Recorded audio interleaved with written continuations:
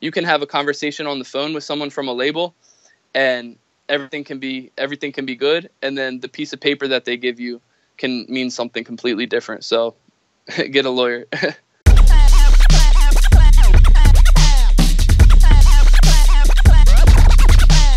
So would you say one of your main sources of sales is YouTube? Oh, hands down. YouTube is my #1 source of traffic.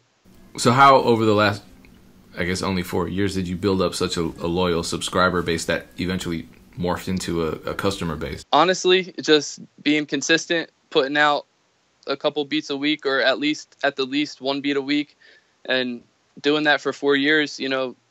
I think that I have enough of an original sound where people keep coming back to me. People keep watching me. Like, not every beat is amazing. Not every beat is going to be everyone's favorite, but I have that consistent original sound that people seem to gravitate back to. You may have already answered this question, but what is one action, if you had to pick, that you took that you can definitively say helped increase your beat sales? I would say polishing up my my overall sound and trying to stop trying to compete with people that I don't compete with. Just, focus on which beats kind of do the best numbers and which type of beats people like the most. And then I would just do what I do in that area. Like, if I don't really make really good, like, Trippie Redd type beats, I'm not even gonna try to compete with that. I'm just gonna stick to what I'm good at. Drake type beats, Post Malone type beats, kind of stay in the style that I'm doing, and give the people what they like in the first place. Don't try to do too much, because I know everyone's like, oh, you should be doing every type beat. You should be doing to hit all the target audiences. But I kind of just try to focus on the ones that people react to. Dream Life says that same thing, and he's obviously quite good at the boom bap and classic sounding hip hop beats.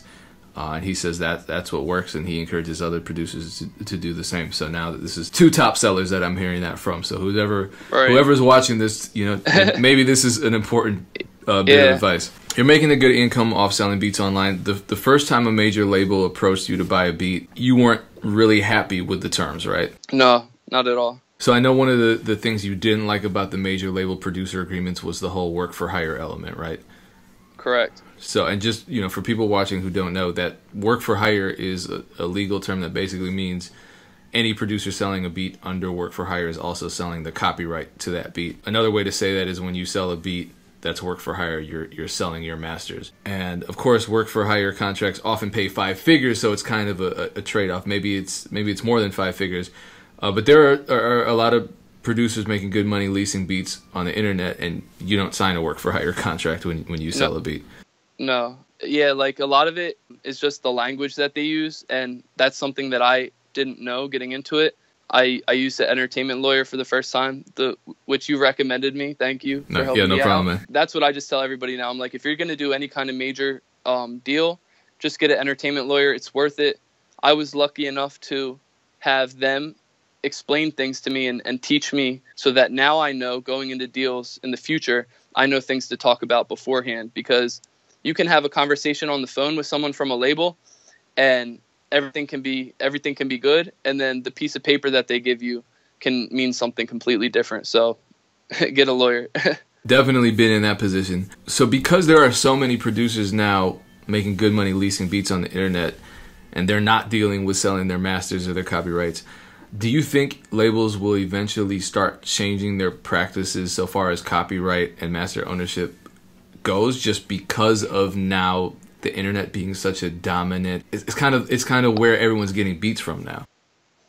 I think they're going to have to eventually change the way they do things, because they're going to have to, because it's just, everything is starting to work differently, because labels are buying type beats on the internet that are on YouTube. They're, you have to bring different things into the conversation. You have to say, okay, are you going to make me remove my beat from YouTube? Are you going to whitelist it? Can I still make monetization revenue off the YouTube video? There's different things that you have to talk about. I think that the labels are going to kind of start to change the way they do things, because the way they're buying the beats is completely different. Labels are buying exclusives to beats that hundreds of people have leased already. So how does that work? You know what I mean? There's so much gray area. And then not to mention the fact that if you're a top selling producer on the internet, you may have already made 10,000 off of a single beat, and you might be used to that number. So when the label comes and says, "Well, we're going to buy this for 5,000," right? You don't need that, right? Right. You're not desperate.